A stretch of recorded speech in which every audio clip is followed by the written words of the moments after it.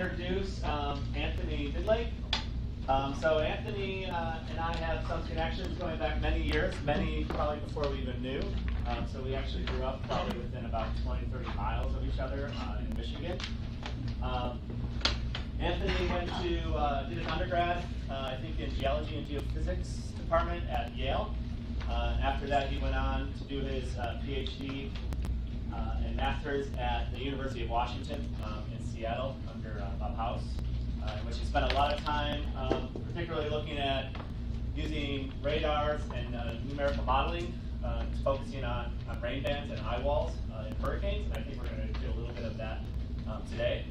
When he finished his PhD in 2012, he then moved into a fellowship at NASA, where he worked for about 3 years at NASA Goddard, just outside Washington, D.C., so not too far away, until a few years ago, I think 2 years ago now, when he started as an assistant professor at Penn State University. So today he's going to talk about some kinematic and microphysical observations of rainbands and eyewalls in tropical cyclones. So thank you. All right. Thanks, Kevin. Can you all hear me with the microphone? Are we good? All right, thanks, Kevin, and thank you to the department for having me out here. I'm really excited to share with you all the work that, I guess this is going to be work that I've been doing for the last 10 years now, and just trying to put it all together in a good story about the kinematics and microphysics of tropical cyclones. And so just for some motivation, this is a satellite loop of Hurricane Harvey last year. Here we can see the storm as it's becoming more and more organized, approaching the land. And we know that it became pretty devastating due to all of the flooding that occurred, but it also made landfall as a Category 4 hurricane. So right now this was a minimal hurricane, and the forecast for Harvey was to,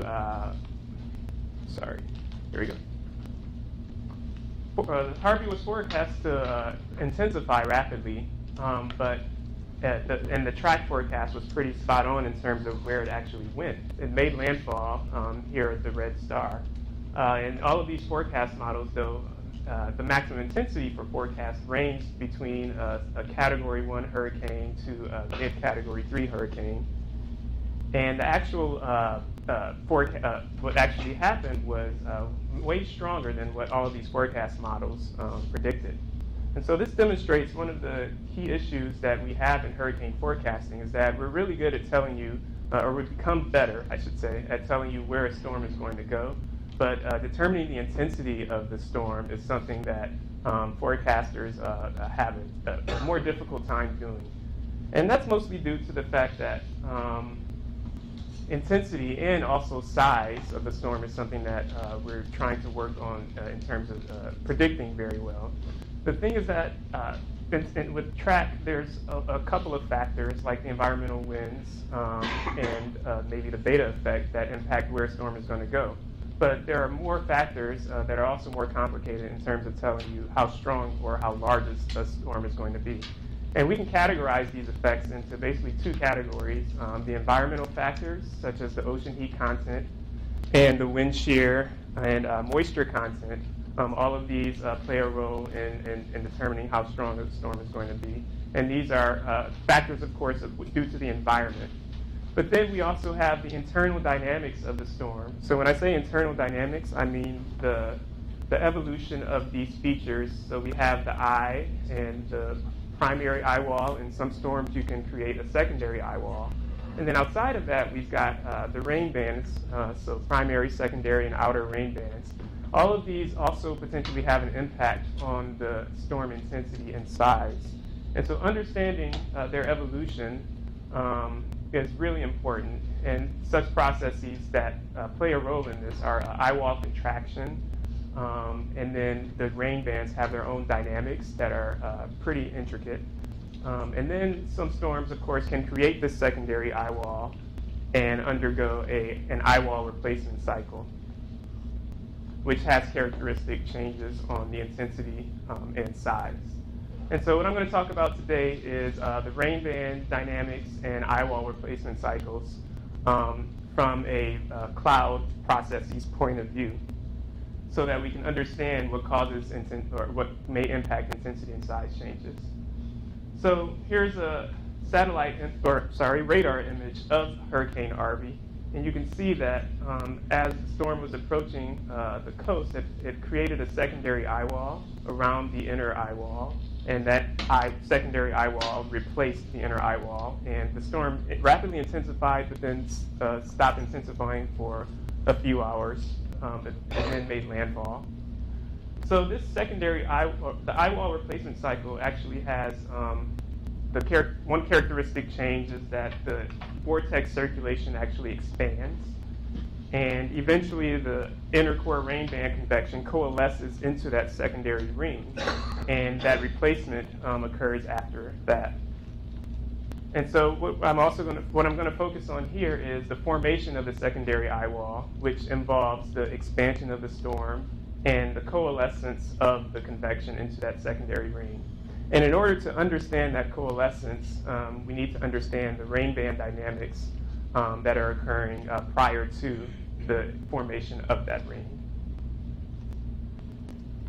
So in terms of secondary eyewall formation, it's something that we see pretty regularly in intense storms, but there's really no consolidated theory as to why these storms create secondary eyewalls. There are several that have been proposed over the years, including vortex-Rossby wave dynamics.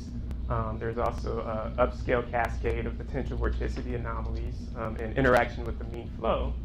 And we also debating in the literature now what role the boundary layer plays in the formation of the secondary eyewall. Specifically, what does gradient wind balance? How important is gradient wind balance or imbalance to any type of feedback mechanism for convection for the secondary eyewall? The thing about these theories is that they're all mostly focusing on axisymmetric processes. So when we talk about the evolution of the storm, it really is, the storm does respond most to the azimuthal average. Whatever heating or whatever feature is projected onto the azimuthal average is really important, and that's why a lot of these processes, a lot of these theories focus on the axisymmetric processes. But in order to create something that's projected onto the axisymmetric mean, it has to first, of course, be very present on the plan view or looking at any type of asymmetric feature, such as tropical cyclone rainbands. So these rainbands have their own dynamics and their own structures that, prior to sufficiently projecting onto the axisymmetric mean, are worthy of exploring if we really want to get to what's the catalyst for creating the secondary eyewall formation process. So the question I want to tackle is how and why exactly does the asymmetric rainband convection develop into a secondary eyewall? All right, so my objective of pretty much almost everything that I've done research on so far has been to analyze the dynamics and microphysics of rainband convection, and also to assess its role in secondary eyewall formation. Here's a microwave image of one of the storms that I've studied, Hurricane Gonzalo, where you can really see the really heavy precipitation in the outer ring, outer eyewall before it replaced that inner eyewall. So what I'm going to do is look at radar from the dual polarization WSR 88D network, specifically from 2014. I'll be showing a case study of Hurricane Arthur. And I'm also going to look at a couple of other case studies from Hurricane Rita and Hurricane Earl, where we had airborne Doppler radar observations that documented both the kinematics and the precipitation structure of two storms that underwent eyewall replacement cycles. All right, so first, wanted to overview a bit about the rainband complex in tropical cyclones. So if you have a storm that's undergoing environmental wind shear, so if we look at the wind shear within a deep layer, so the 850 to 200 millibar wind shear vector, and you have a vector here that's pointing to the north, then the rain bands typically organize into this stationary band complex, is what we call it, where this complex is remains relatively stationary to the center of the storm as it tracks along in a specific direction, but it remains aligned to the environmental wind shear vector. In that alignment, we have active generation of the convection in the right of shear. So this is our shear vector. So to the right, we have our convective precipitation, where we have a lot of the generation of this convection. And a lot of the ice that gets created in this convection, so we have very strong tangential winds, they get advected around to the other side of the storm and fall out as stratiform precipitation, predominantly in the left of shear half. So we see this organization time and time again when a storm has sufficient wind shear. And so the question I want to look into is, how does this impact the evolution of the storm as these structures are their own internal dynamics, and what does that play into the intensity and size changes? So a lot of recent studies, including mine, have looked at this by dividing the storm into 4 different quadrants. So I'll be talking about this a bit. So we have our downshear left quadrant, our upshear left, or UL, upshear right, or UR, and downshear right, or DR.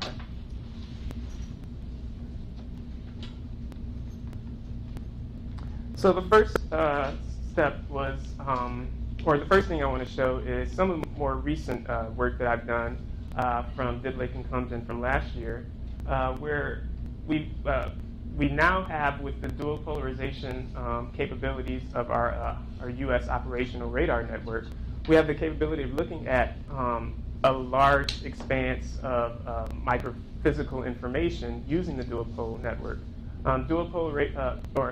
Microphysical information of observations of tropical cyclones is something that is pretty rare. It's in the past 15 years.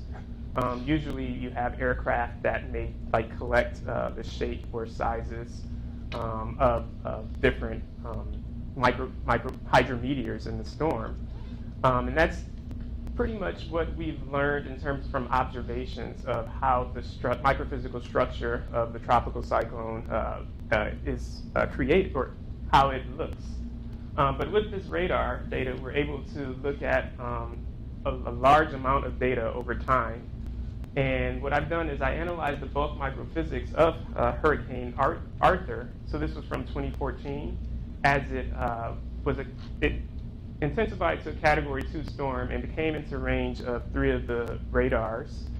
And what I did was I analyzed them according to their radial rings. So we have our eyewall, our inner rain bands, and outer rain bands. And I analyzed them relative to the environmental wind shear, which is the blue line here, so dividing them into the quadrants, to get a sense of what the bulk microphysical structures look like in dual pole observations. And just for a quick overview, so dual polarization radar takes the radar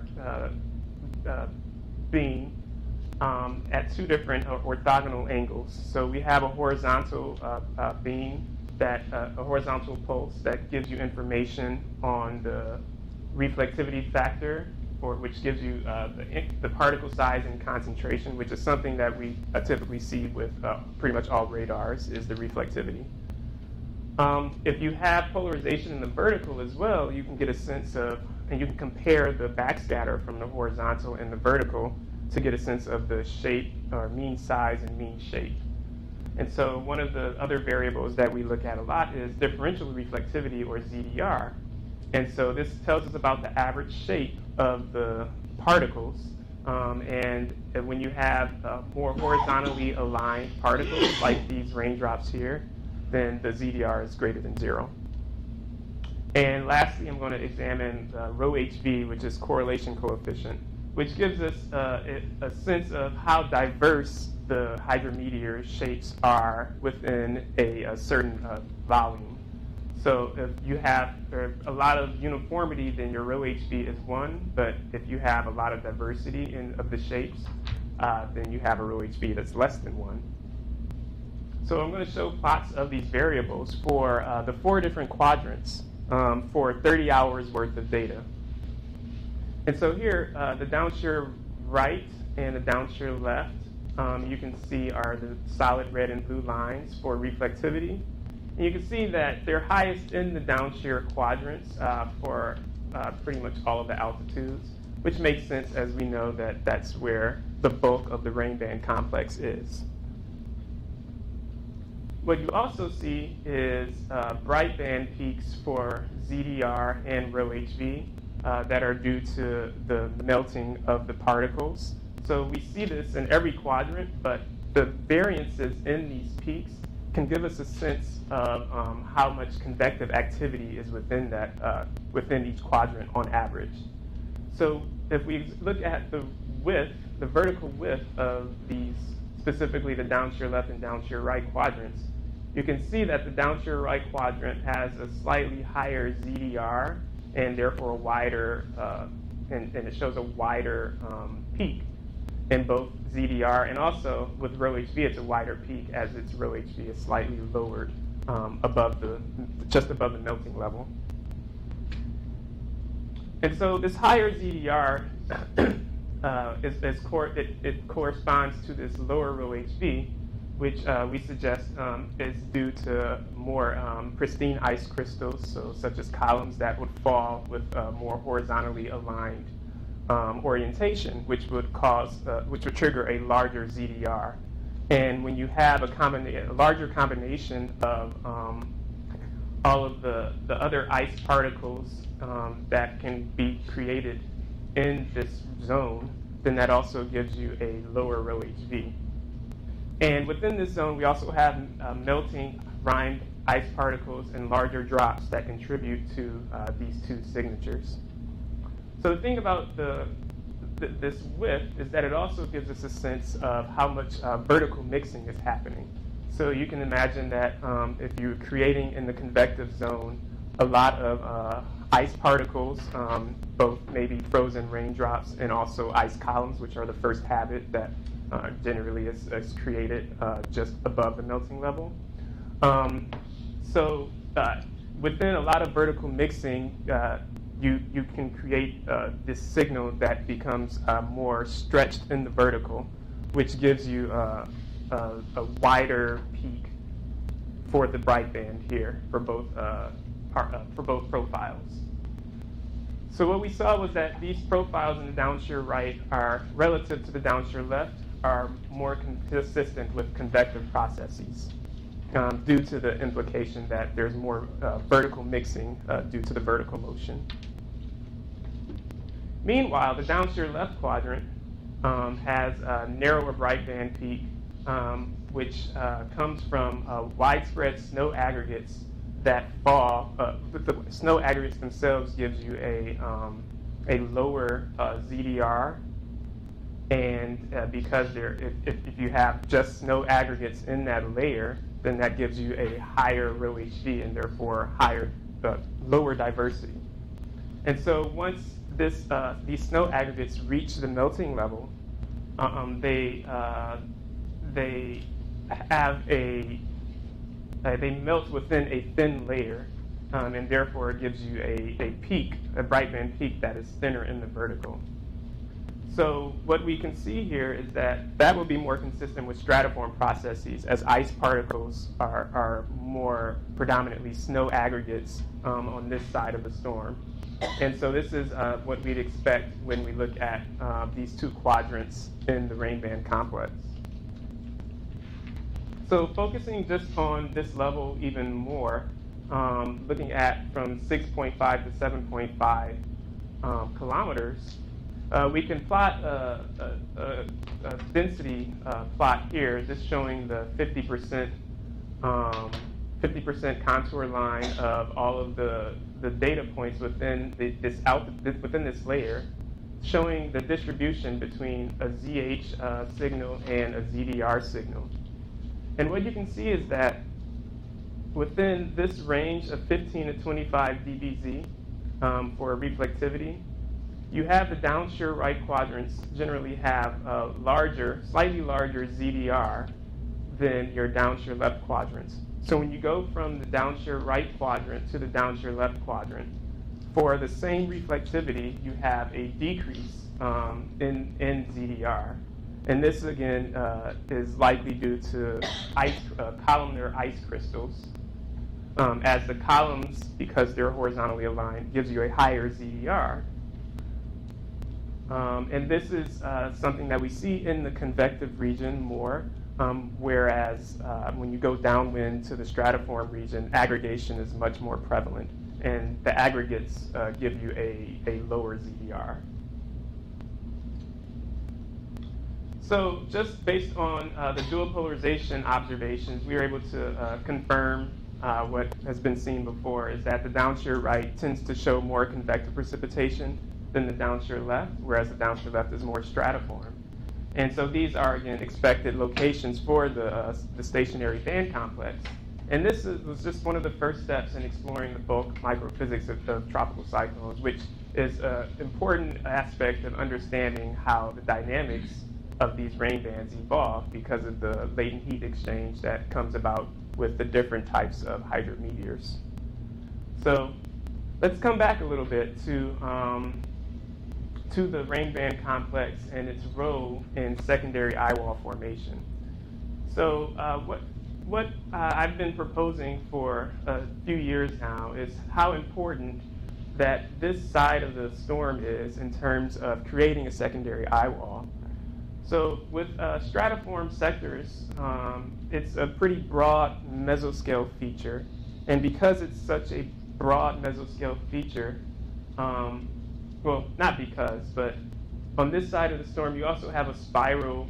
This is the end of this larger spiral that also tends to be more circular than your convective regions, which tends to have more of a inward spiraling angle.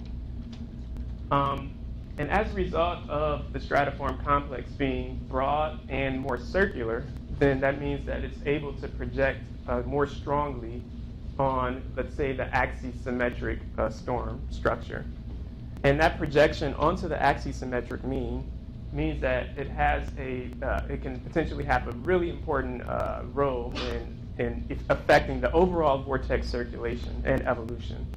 And several modeling studies have also shown the importance of the stratiform rainband processes in secondary eyewall formation. Specifically, here from John et al. 2017, the outer rainband PV anomaly is pretty large in the upper levels above the melting level. And this is where we tend to have, in stratiform precipitation, more latent heating. So that gives you your PV anomaly. But over time, what happens is what we call a top-down process of the secondary eyewall formation, where eventually some of this heating interacts with the boundary layer, and it creates a more vertical, clear convective secondary eyewall in the axisymmetric point of view. So this is what they looked at in an axisymmetric framework. What I'm going to look at is things that are averaged over sectors of the storm.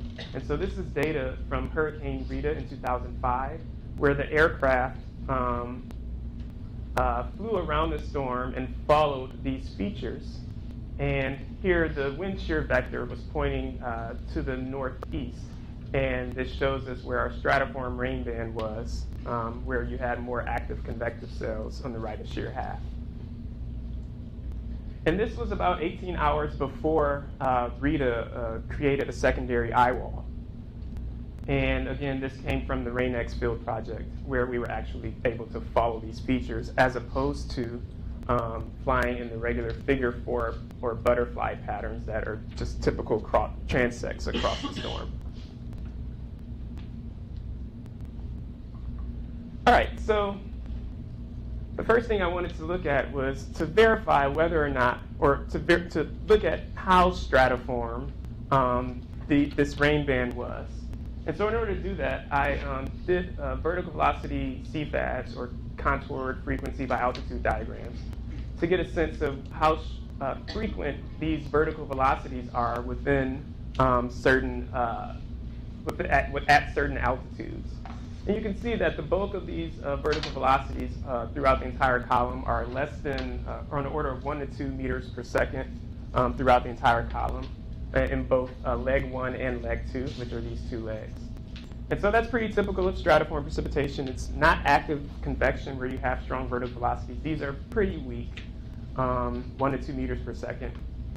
But despite that the weaker magnitude velocities, they're actually organized in terms of how much the air is being transported vertically. So the vertical mass transport shows us that this black solid line shows that there is more upward transport above about 4 kilometers. The melting level here was at about 4.5, 5 kilometers. And below, you have more downward transport. So the downward transport, or the upward transport, is due to all of the latent heating from the residual convection. And the downward transport was due to the evaporation and melting cooling that occurred. And that gives you a negatively buoyant mass of air that sinks. So you can see that these two characteristics, or these two plots, are typical characteristics of stratiform precipitation. And so I'd say, yeah, this is definitely stratiform, especially in leg 1, whereas in leg 2, it gets a little muddled. You don't have very clear downward transport. But definitely in leg 1, we've got a stratiform precipitation. And this is consistent with past studies that have done these types of analysis of rainband precipitation from like Henson House 2009. All right, so that's great. It typically looks like a stratiform that is generated from convection. Even outside of tropical cyclones, you have this same signature. Now, if we did an azimuthal average of this stratiform rainband, here we have the tangential velocity, and the black contours are the reflectivity. So pretty clear bright band here, which is indicative of stratiform precip. You have a higher tangential winds here in the lower left portion. Now, we also can see the secondary circulation, so our vertical and radial circulation. If you look closely, there's pretty much a broad descending inflow that goes into this band, and very consistent upward and outflow. So this is actually the organization of that large upward transport above the melting level and a lot of downward transport below. And you can see that again in the radial velocity, this rising outflow that's occurring. So it's going outward and it's rising in the vertical velocity. But you also have your mesoscale descending inflow that basically looks like a nose of air that comes right into the band, and then you can see it stops, and it looks like it descends into the boundary layer. In our boundary layers, where we typically have radial inflow that feeds the overall storm. So this really looks very similar to your typical, or it looks like a trailing stratiform rain, kinematics and reflectivity structure that we see in mesoscale convective systems. And in an MCS, we have our descending rear flow that is created underneath the stratiform cloud anvil. And you also have ascending front to rear flow, which looks like our radial outflow here. But what's missing is this huge convective tower. And so what I proposed was that the stratiform rainband, instead of having your convective source on the left of the rainband complex, it's actually upwind, because down here is where we typically have more active convection, and then all of your ice particles are advected downwind. And so you have a convection source that's upwind. I put question mark to let us know that I'm coming back to this. And you also have the ascending outflow, so latent heating within the stratiform cloud itself, and it's rising outward. It's flowing outward because the storm has to conserve angular momentum. So your angular momentum lines are actually just the same curved outward direction as we have the flow going outward.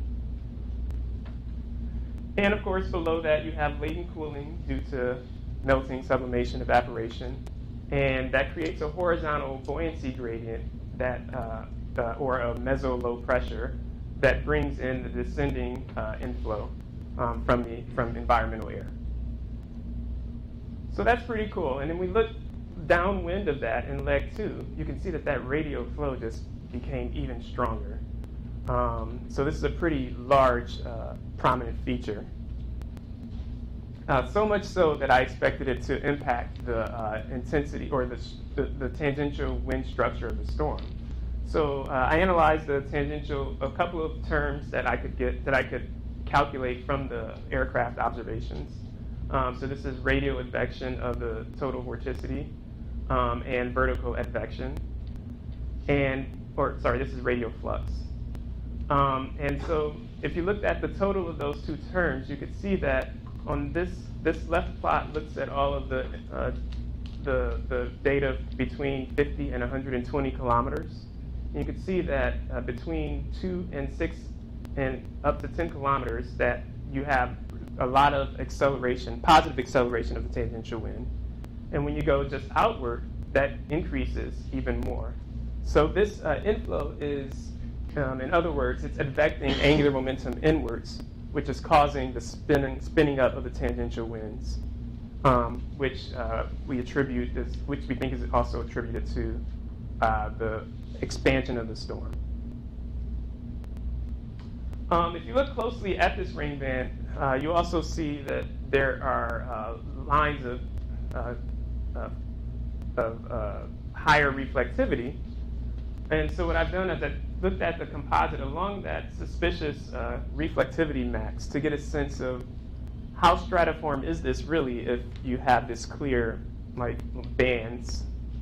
And what we saw was that this is actually due to elevated convection. So this descending inflow, once it reaches a certain radius, it then shoots, some air shoots up, some air shoots down, and the air that goes upward is what's actually creating that localized increase in precipitation.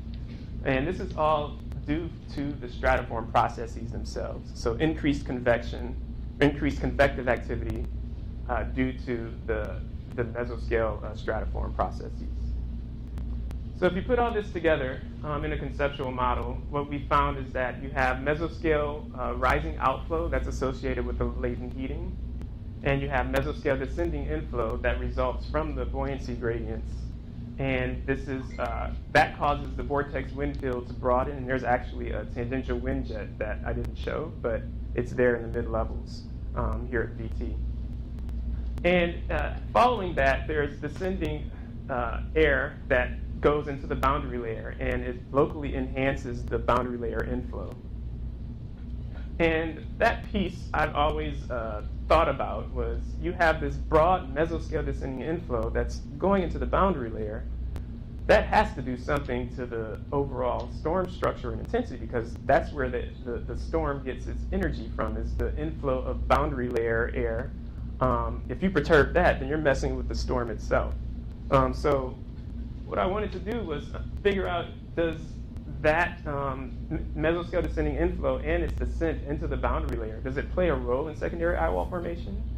Well, luckily I had another storm case that I was able to look at that was Hurricane Earl in 2010, which also created a secondary eyewall over the course of a couple of days, or 3 days. And here we have, in this case, the shear vector rotated with time, but the rainband complex still remained relatively well aligned to that shear vector as it turned over time. And you can see that rainband complex became stronger until it created a clear secondary eyewall. So this was actually one of the most, this is from a recent paper as well, this was one of the most, one of the best well-sampled storms that we've ever had. There were 4 different field projects going on at this time that all flew their planes into the storm. And so there's a lot of data here. And what I'm going to show is, again, the tail Doppler radar This one is from the NOAA P3. And at about those times, there were 4 different flights. At about the times of the satellite data, there were 4 different flights, and we were able to look at the overall axisymmetric structure. And you can see basically the colors are the tangential wind. You can see the inner eyewall becoming stronger, of course, as it rapidly intensified. But if you look just outside of the inner eyewall, you can see the expansion of the wind field going from flights 2 to 3. And then at flight 4, there's a increasing low-level tangential wind jet that was indicative of the creation of the secondary wind maximum and secondary eyewall. Now this is tangential wind. You can see this is radial and vertical velocity.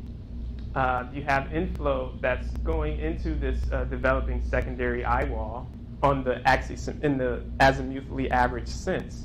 And you have updrafts that's basically showing you a nascent overturning circulation for your developing secondary eyewall. All right, so what I did was I looked at this in 4 quadrants, of course. We have our downstream left quadrant here, and just showing a cross-section of the data. And in this quadrant, of course, is where we typically expect our stratiform precipitation of the rainband complex. And here in radial velocity and vertical velocity, the gray contours are downdrafts. The gray dashed contours are downdrafts. You can see this clear descending inflow, and it actually was very prevalent around the entire downstream left quadrant. So this is basically what we saw in Rita, except now it's all going into the boundary layer. And we also see at the edge of this, at the entrance of this mesoscale descending inflow going into the boundary layer, you have a clear updraft that's occurring. So here we have very clear active convection within what we typically call the stratiform part of the rainband complex. And one thing that we can think about this, what we can question about this is how important are cold pool dynamics in creating that active convection. So we know that in the MCS, this is a cold pool that is forcing the active convection on the leading edge as air flows in relative to the storm motion on the left side of your MCS. So one way to think about this is just thinking about this air as being one huge negatively buoyant air parcel. And if you, an analogy to an electric field is that you have acceleration of the air around the air parcel in order to compensate for that buoyancy. And so you can think about this air parcel as it's flowing inward. It's causing upward acceleration to the left and convergence above that air parcel, which is likely created all of this upward motion just above this descending inflow. But once it gets into the boundary layer, then this taps into very high theta E air that can erupt if there's if there's a sufficient amount of upward acceleration or convergence. And so that's what we think is going on here. But the answer to my question is that it's kind of like the MCS, but not exactly, because you have to remember that we have very strong tangential flow. And what some of the preliminary results that I'm looking at now from a modeling point of view is that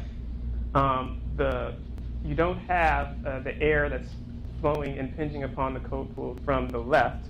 It's coming from upwind. And that upwind flow interacts with the cold pool, and that is what's causing this updraft. But there are several caveats to that that are really interesting. I'd love to talk about that if anybody has questions. That was a joke. So on the next day, though, if you look at the downstream left quadrant again, you still have a very clear mesoscale descending inflow. So this feature is pretty prominent in both space and in terms of it being all in the downstream left quadrant. And at the same time, it's pretty prominent in terms of time. So this was literally 12 hours later where you still have a very mesoscale descending inflow. And of course, you also have updraft that's right here at the end of that descending inflow. So we have a clear descending inflow that's there for a significant amount of time, and that updraft that seems to be responding to this descending inflow is also readily apparent over a long amount of time. How exactly does that compare to other quadrants of the storm? So in both flights 2 and 3, the downstream left quadrant, you can see that at larger radii, you have your nose of your inflow that starts to descend as we go from higher radii in the black to lower radii in the dash. And we don't see that descending inflow feature very clearly in either of these other 3 quadrants. And you see that again in flight 3, but not in the downshear left, but not in the other quadrants. So it's definitely a downshear left phenomenon. And when it's a downshear left phenomenon, how is it changing the overall structure of the storm? And so to examine that, I looked at the same terms, the radial flux of vorticity and vertical advection, in the lowest levels to get a sense of how each quadrant is changing the axisymmetric tangential winds. And it's pretty messy, but you can still see that this purple line is the downshear left. In flight 2, you can see it's larger than the other 3 quadrants in terms of their contribution to the acceleration of the wind on flight 2. In flight 3, it's both the downshear left and downshear right that are contributing to the overall acceleration at those radii. But nevertheless, we can say that the downshear left has a prominent role in accelerating the low-level tangential winds based on these 2 flights. And if you compare that to not necessarily the calculations of the budget, but the actual change that occurred between the 2 flights, you can see that the downshear left between flight 3 and 2 had the largest increase in tangential winds. And that's, of course, where we saw the largest acceleration. And from flight 4 to flight 3, the downshear right and the downshear left have the highest change. So these actual changes correspond roughly well to the budgets that were calculated. And if we go on to flight 4, remember, this is what I showed before, is that you have at around 100 kilometers radius, which is also where we saw our strongest acceleration. That's where you see the development of the secondary wind maximum and overturning circulation.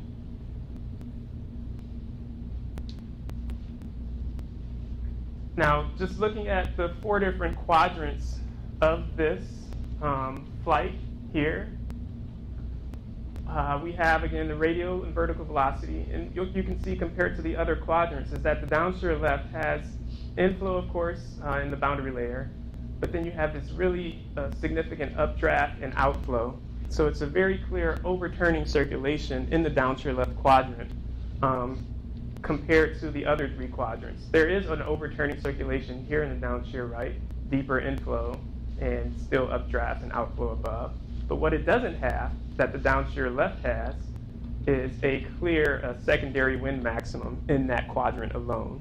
And downshear left actually had the strongest secondary wind maximum and overturning circulation. So there's something about this downshear left quadrant, exclamation point. It's pretty important. And if we compare this to other observations, so this is a recent paper from my former student. What Katie did was she looked at flight level data from a composite of 33 cases that had secondary eyewall formation. And we normalized them to radii of the secondary wind maximum that developed. And what we found was that when you go from before a clear secondary eyewall to when there is a clear secondary eyewall, and you look at the difference in the tangential winds, you can see that the downshear left, which is the blue here, it has the largest increase in the tangential wind quadrants on a composite scale of 33 storms. So the downstream left has that largest increase relative to the other quadrants at the radius of secondary eyewall, which was R2. So our single case is consistent with this composite of several storms. Other comparisons to my paper on just the secondary eyewall. So this is the axisymmetric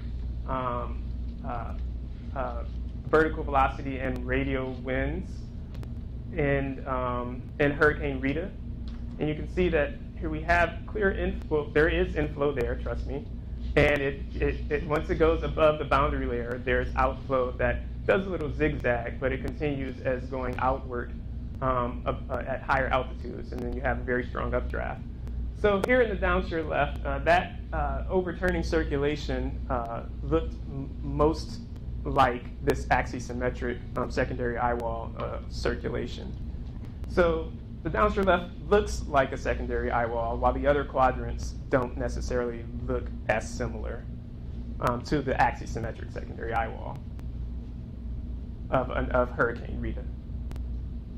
And if you compare this to other storms, this is a composite, or from Hensa House 2012A, this is a composite of TRIM, precipitation radar reflectivity. And what she looked at, Deanna looked at, was how the reflectivity is distributed around a concentric eyewall structure. So she looked at several storms as well over the TRIM life cycle. And what she found was that the downstream left quadrant here in the secondary wind eyewall had the highest reflectivity compared to the other quadrants. I have lift of shear here, but it really is in this downstream left quadrant. So we have a consistent reflectivity maximum in a mature secondary eyewall, which is also where we found our downstream left rainband complex and convection that was triggered in Hurricane Earl. And this structure this was just with reflectivity.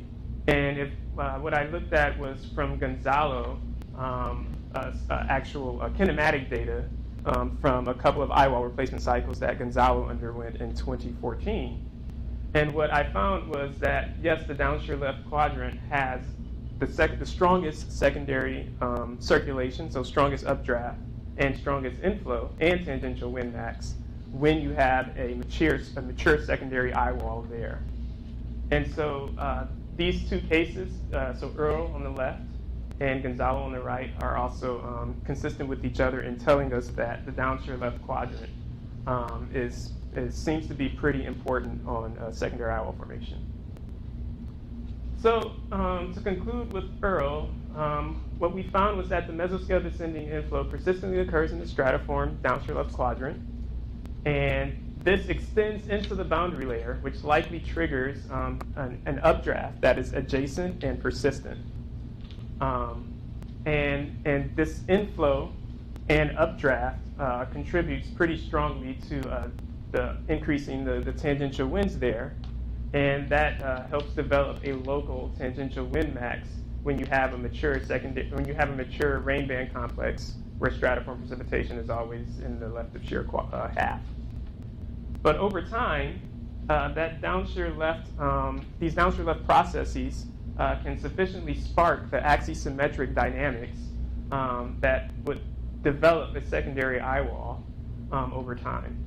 So all that to say is downstream left is where it starts. I think it's the most important, and we're currently doing some more modeling studies to see if these hypotheses are worth anything. So in summary, the dual pole radar will certainly help us advance our knowledge of tropical cyclone microphysics. For example, the stratiform in all convection needs to be better tuned in all of the modeling. And this is also important in tropical cyclone modeling because of the importance of that stratiform rainband in the overall evolution of the storm. So I talked about the current theories not being they don't fully explain the role of the rainband convection in secondary eyewall formation. So what I'm proposing is that the mesoskeleton descending inflow, which is a recurring feature in the downstream left rainband complex, shows us a plausible way for the rainbands to transition into a mature secondary eyewall. And this is through both the expansion of the wind field and also creating the low-level vorticity anomalies that initiate other axisymmetric theories that I talked about earlier. And this is, of course, important to understanding the dynamics of the storm so that we can improve our knowledge and forecasting of eyewall replacement cycles. So with that, thank you all for listening.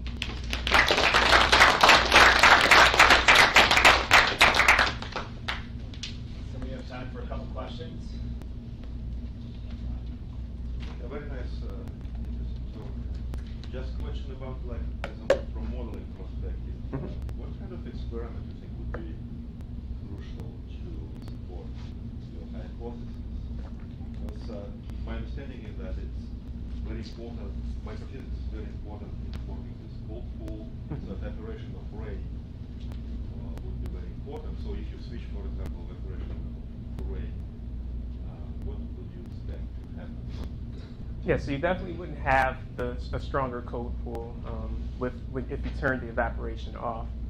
I know that there have been a few studies already that have shown that when you switch off the different latent cooling mechanisms, that does impact the cold pool, and they have shown that secondary eyewalls do tend to form more frequently when the cooling is all kept on.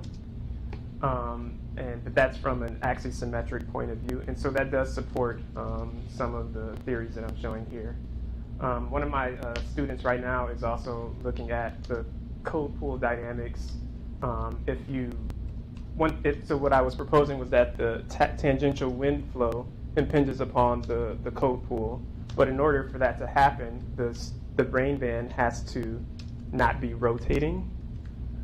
So what he's found, some of his preliminary findings, is that the rotation rate of the rainband complex, if there is rotation, then there's less likely convergence with the cold pool, and so less updrafts as a result. But when you keep it fixed, which is what we typically find with consistent wind shear, then that would create more updrafts.